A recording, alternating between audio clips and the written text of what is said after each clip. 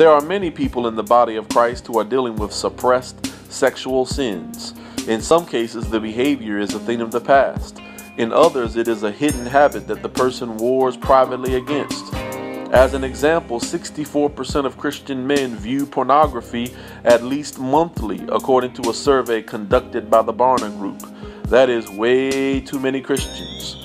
What we don't understand is the hidden tax placed upon our ministry for these sexual sins.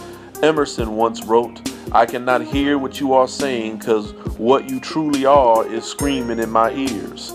I believe this is doubly true for Christian ministries. In the best-selling book, Blink, Malcolm Gladwell presents the following thesis. Humans have the ability to use limited information from a very narrow period of experience to come to a conclusion. In other words, you intuitively know a lot about a person in a blink of an eye. I believe this is especially true regarding sexual sins. For this reason, Jesus said, "You have heard that it was said, 'You shall not commit adultery.' But I tell you that anyone who looks at a woman lustfully has already committed adultery with her in his heart." The spiritual imprint of sexual sins is broader than just physical actions. It is inadvertently expressed through the wanting eyes. It is felt through hugs that look innocent enough from a distance.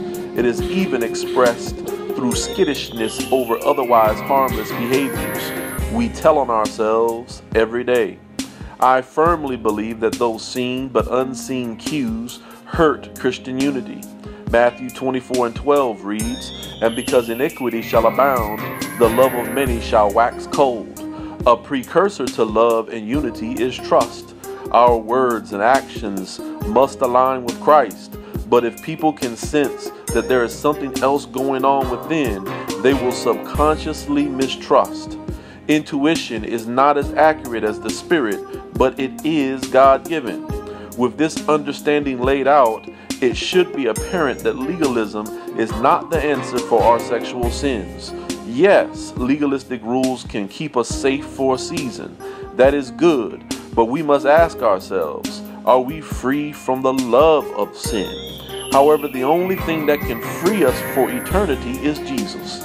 In our internal prayer life, we have to do more than just promise the Lord, "I'll never do it again." The long-term answer is not just stop doing this or that. The long-term answers are, why do I do this? Is the way that I view sex in line with God's truth?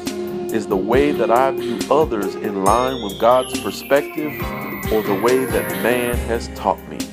We as a community have to get past the actions.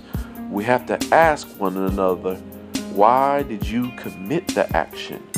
Why did you believe the lie?